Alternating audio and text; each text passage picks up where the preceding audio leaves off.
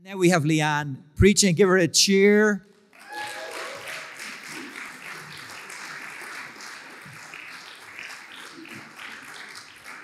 LeeAnn, as you will know, is South African. And I think, is it in 2 weeks' time? Leinster are going to beat the Bulls. Is it in 2 weeks' time, or is that just in a week's time? See, but the Bulls aren't my team, so that's okay. Oh, yeah. They all say that. Have you noticed that about South Africans? Sorry, that's rugby talk. Thanks, Sean. Hey, family. It's really good to be back and sharing with you again today.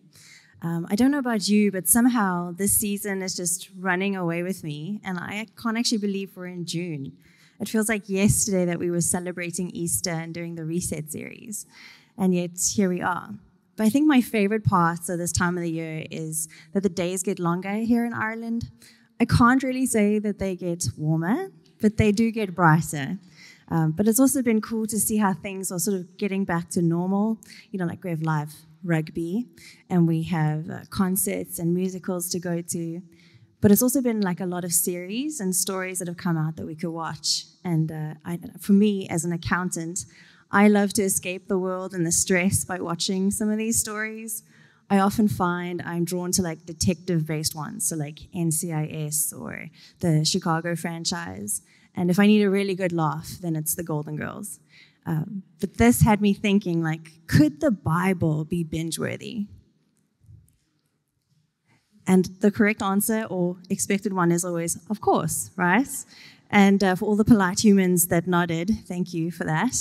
But that also, I wondered, like, maybe the question I should ask is, would I binge on the Bible?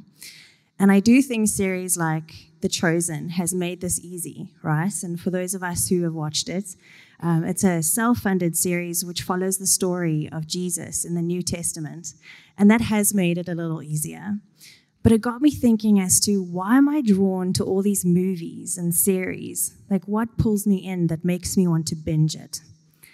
So starting, we're going to have the great story, which is the Bible. And when I thought about it, it felt like there are these 4 common threads, really, that pull you in. The first one is that there's a great battle between good and evil. So if we think of Lord of the Rings or Harry Potter or any of the Avengers movies, there's always this great story or battle that pulls us in because we want to know what happens. And the second one is then there's a hero who rescues the world. So Frodo, Harry, or any of the Avengers. My personal favorite would be the Hulk. Then you have the third one there. The hero makes a great personal sacrifice to win a great prize. So if we think in general in these stories, it's about, peace for people, making sure they're safe. It's for the greater good of mankind. And in the end, it's always the same. Things are as they should be. Good has outmaneuvered the bad or the evil. And these common factors, I feel, have drawn us in because it's a story that we've heard before. It's a story that echoes within us, almost like it's a continual retelling of the story of God and mankind, that God is telling us the story over and over without us even realizing it. That it resonates because part of our lives and what we feel right now is similar to what's in these stories, in this battle that's drawing us in. And so in essence, God is telling his story through us every day, the God and mankind story. Now stick with me if you're not seeing it yet, and we're going to unpack these 4 together. The first one being that there's a great battle between good and evil. Now, in the Bible, there's a verse here in Matthew 4:16 where it says, the people living in darkness have seen a great light. So just like in all those stories that, those movies, in the Bible, these people are living in a darkness. Now, it speaks to not just living in darkness, but actually a realm of darkness and being under a ruler of darkness, which the Bible is, specifically calls out as Satan. Now, the darkness in our stories had villains. So if we think of it's Sauron in Lord of the Rings, Voldemort in Harry Potter, and Ultron in the Avengers, Similarly, the Bible has their dark bad guy, which is Satan. And the Bible says that Satan prowls around like a lion, ready to devour. And then he seeks to steal, kill, and destroy, just like the villains in those stories. And in all the great stories, the villain always tries to pull people into his plan, if he can. And they become foot soldiers, sometimes without even realizing it. But in this version here, the darkness, the Greek word used for darkness, has two meanings. One of actual physical darkness, and the second one is a darkness of the heart, almost like evil. And in the biblical story, Satan tries to extend his darkness by making us believe that we can make those selfish choices, those choices of what's in it for me choices, regardless of the cost for anyone else. He extends and roots it in this, tempting us to make us think that we can decide for ourselves what is right and what is wrong. In essence, as if we're playing God. Now that's, maybe you haven't thought of it that way, but if we think of darkness, that's always been the temptation, that you can be like God through the choices that you're making. Which, if we think of the villains in these stories, they had evil plans, and they put their needs before all of mankind, no matter the cost to anyone else. In some commentaries, it talks of this darkness as living in sin.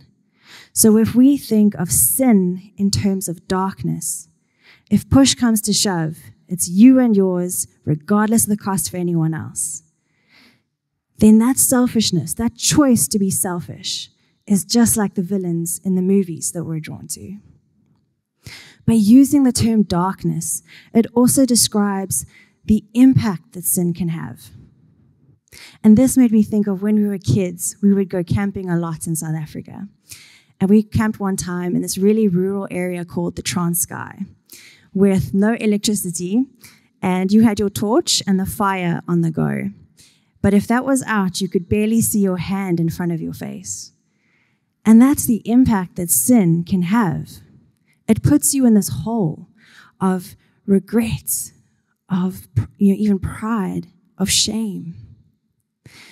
But sometimes sin in today's world isn't quite as black and white as the movies that we see. Sometimes it's a little more subtle, in the form of, I'm going to tell this one little lie because that's not going to hurt anyone. But one little lie leads to another little lie, until all you do is lie. I'm going to sleep with this one person. And then the next one comes and you're like, I've already done it, so I'm just going to keep doing this. Sin in today's world might not be as black and white as in the movies, but the consequence is just as dire.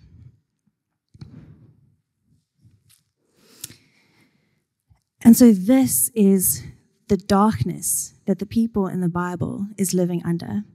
But it says that they have seen a great light, much like the possessed man in 1 Mark 24, where when he sees Jesus, he calls out and says, "What do you want with us, Jesus of Nazareth?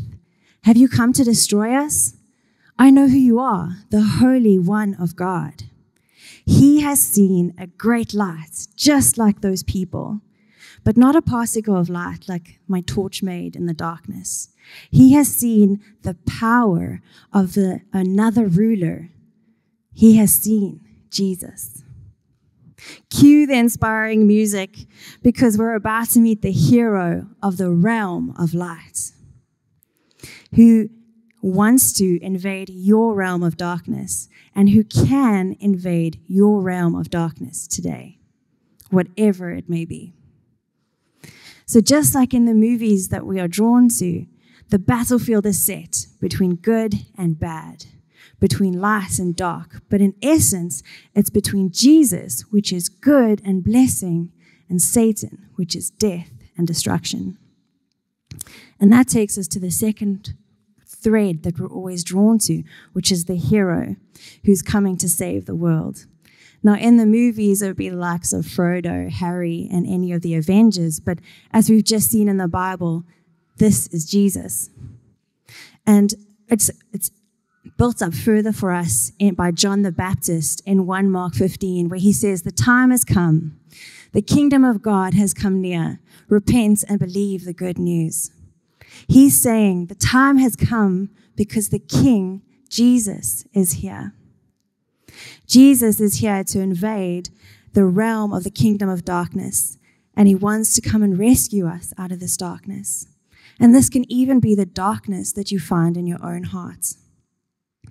Could this be why we're drawn to these stories? Because somewhere in our lives, right now or in the past, we've needed rescuing. We've needed a hero to help us. And it's not just some flashy, suited-out hero for that one moment in our lives. Jesus explains this to us a little bit more in John 10, where he explains how he is the good shepherd, and he is the gate for the sheep. He tells that everyone that has come before has just come to steal, kill, and destroy. And if we think of a dark realm that we found ourselves in, it's not like Satan was lovingly holding your hand through the process. Satan comes and he promises you freedom, that you're free to decide how you're going to spend your time, how you're going to spend your money, who you're going to sleep with, and so on.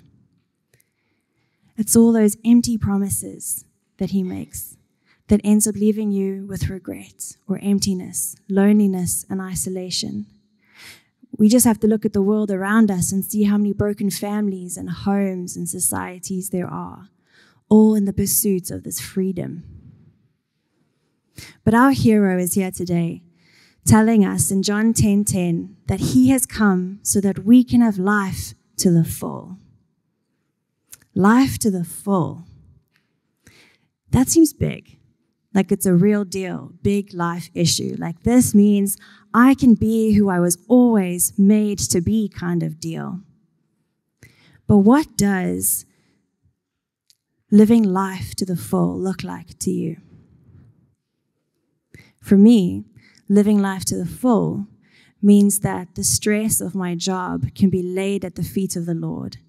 That when the deadlines and the worry of doing a good job eats at me, I can put it at his feet and know that it's going to be okay. And that might sound insignificant when you look at the rest of the things going on in the world. But for me, stress steals my joy. It steals my sleep. It steals my time with my friends and my family. And knowing that there is a realm that I don't have to have that gives me hope. What would a full life look like for you? Think about this. We often jump to the concept of having a career or a family or a home, especially here in Dublin. But people had those things when Jesus said, "I want to give you a life in full."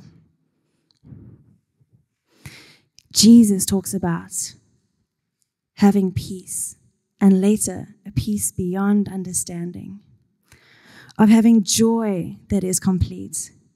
Joy, not just happiness, joy. He speaks of content, being content regardless of your circumstances, and that we can be in a community of mutual serving and care. Being free of guilt and shame, knowing God and being known by God. That is what Jesus is offering, and only he can offer that. Because we have a superhero stepping up to invade our darkness today. Because in reality, we as his sheep were never made to live in darkness. He is our way out. He wants to come invade your darkness today because he knows you by name. And if you listen, you will know his voice. See, in Matthew 18, Jesus, if we had to contextualize, Jesus is talking about being the shepherd. And if we think of the time that this was written, the shepherds would be out with the sheep in the field for an extended period of time. And the wellness of the sheep is all on the shepherd. And he would know them by name. so they would know and be familiar with his voice. And that's why he's using this to say it. But even more than that, the shepherd, as it says here in Matthew 18, would leave the 99 to go find the one sheep that wandered off and got lost. And maybe you are that sheep today, not because you've run off, but because the realm of darkness that you find yourself in has you so drawn down that you can't see a way out. He wants to come invade your darkness today.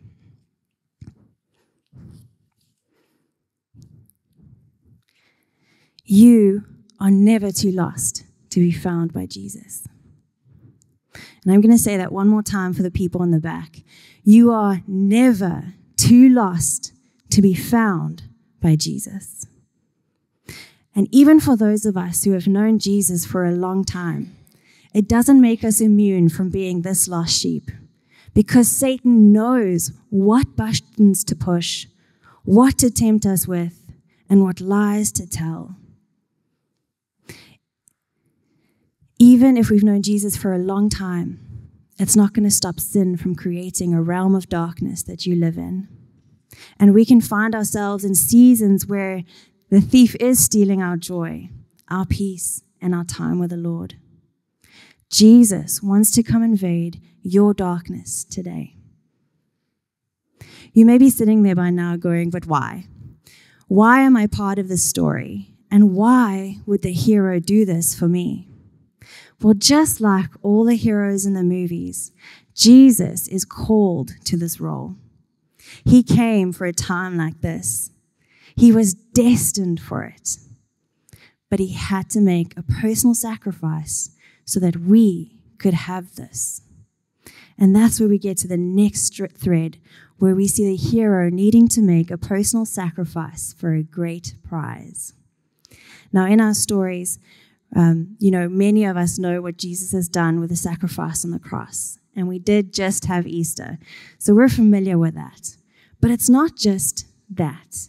If we think of the movies that we're drawn to, it's that unwavering heart of the hero that pulls us in because it allows us to understand this great gesture that he's making. In the great story, Jesus is saying that he is the shepherd, as we just heard now, and that we are the lost sheep, and that more than just finding that lost sheep, like it says in verse 13, that he is happier about that one sheep that he recovers than about the 99 that did not wander off. This is also confirmed for us in Hebrews 12:2, where it says, "For the joy set before him, he endured the cross."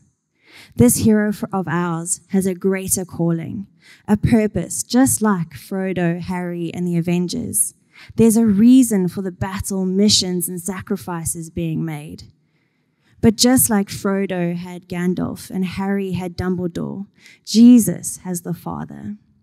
And like it says in Matthew further, it goes, that in the same way, the Father won't let the sheep perish. I want to take poetic license and say, in the same way, the Father won't let the sheep be swallowed up in their darkness. And this is further explained to us in 2 Corinthians 5:21, where it says in the Message version, in Christ, God put the wrong, so all of our sin, on him, Jesus, who never did anything wrong, so that we could be put right with God. Put right with God, meaning forgiven, able to access the Father. Cue the conquering music here. Do you see it? The hero who is destined by the Father to save all of mankind from their darkness is here. He comes and he never left. He came so that you can have life to the full. He laid down his life so that you don't have to. So to answer your question, why are you part of this great story? Because you are the prize. He wants you to live a life free of addiction, anxiety, pride, sexual immorality, and of sin. because he loves you. And not just because it suits him today, because this was always part of his plan. This was said more than 2,000 years ago. Before any of us were a twinkle in our forefathers' eyes, he knew you were coming and that you would be worth this sacrifice. And not just when you're an acceptable human. Even in your darkest moments, you are worth it. And I'm going to say that again for the back. Even in your darkest moments, you are worth it to Jesus.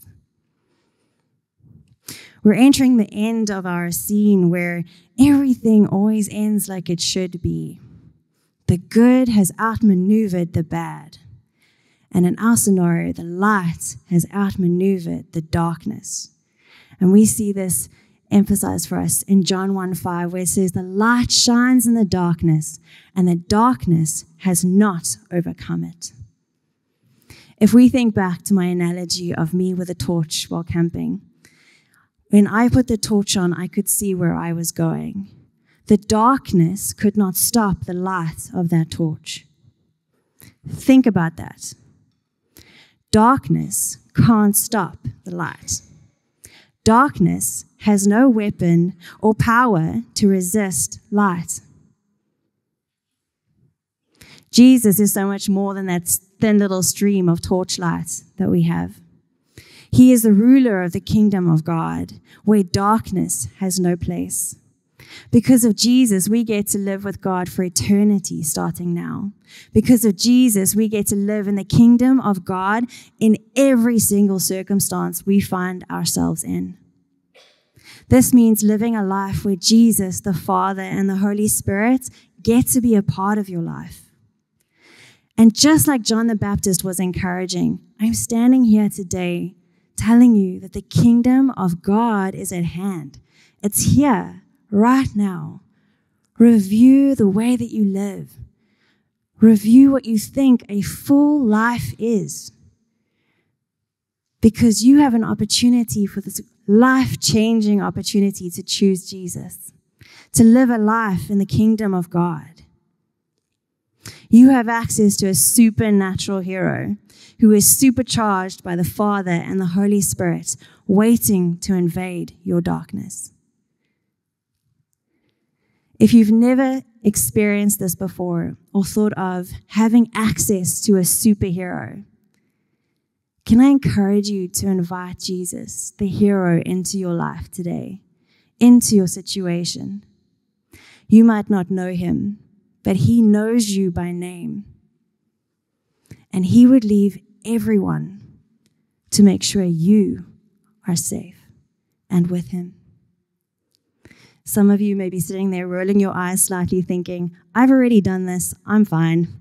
But I want to encourage you to think about if darkness is where we decide what is good and what is not, or what is right and what is wrong. This could be in what we watch on TV, how we spend our money, who we sleep with, and any relationships that we find ourselves in. Is there not space there to invite the hero into those places? Because if we think of those situations, and maybe others that pop to your mind, there are times where we intentionally choose to live in darkness. And that might sound harsh, but that might be just as true for everyone here. What does a full life to you really mean? And I want you to really think of that word full. And not only on a Sunday when everybody's looking or it's sunshine and roses. What about when you're drenched in the rain on a bicycle? Your colleagues are annoying you. You're stuck in traffic. You can't get a visa and everything's imploding. Is there space to let the hero in? Because he's waiting. He's here. He's ready to invade. We're privileged to live in a time where we have access to the full manuscript, the Bible. We know the story, but unless we're actually reading the full manuscript, we don't know the power and the knowledge that's waiting for us and that we have access to. Jesus came so that we could have life to the full, not half measures, not once in a blue moon, but every single day. Can you imagine that kind of life? That is a story I would like to be part of. Our hero came so that we could have life to the full, to live a life of freedom for anyone and all who want it. What does a full life look like to you?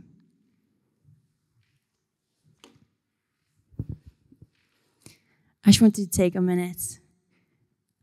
When I was starting to prepare, I just felt that I was challenged about what full means to me, because we don't take the time to really think what Jesus is offering. We get distracted by the darkness. We get distracted by our situation.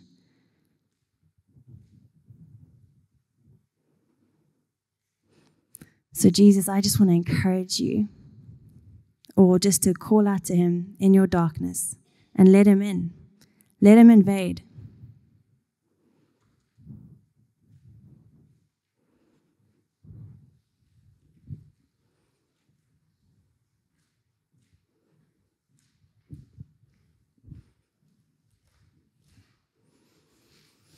E, do you want to get your humans up? And then I think as we're worshiping, I just want to encourage you to be in that moment of, what does a full life look like? Because Jesus is standing ready to invade your darkness.